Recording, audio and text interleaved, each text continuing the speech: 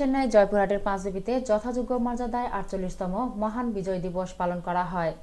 এই উপলক্ষে রোববার সকালে উপজেলা প্রশাসনের আয়োজনে পাঁচবিবি শেখ রাসেল মিনি স্টেডিয়ামে পতাকা উত্তোলন ও আলোচনা সভা অনুষ্ঠিত হয়।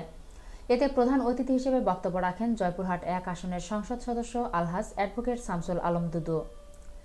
এ সময় উপস্থিত ছিলেন উপজেলা চেয়ারম্যান প্রভাষক মোস্তাফিজুর রহমান, উপজেলা নির্বাহী কর্মকর্তা রাজিবুল আলম, পৌর মেয়র হাবিবুর রহমান হাবিব, উপজেলা আওয়ামী লীগ সভাপতি আবু বকর সিদ্দিক মণ্ডল, অফিসার ইনচার্জ ফজলার রহমান ও সাবেক উপজেলা মুক্তিযোদ্ধা কমান্ডার মিসির আলী প্রমুখ। পরে স্থানীয় ভোর হলো সাংস্কৃতিক সংগঠনের আয়োজনে সাংস্কৃতিক অনুষ্ঠান লাখো শহীদদের স্মরণে নাচ, গান ও কবিতা আবৃত্তি করেন শিল্পীরা। জয়পুরহাট থেকে আলকারিয়া চৌধুরী পাঠানো তথ্যচিত্রে ৭১ বাংলা নিউজ ডেস্ক।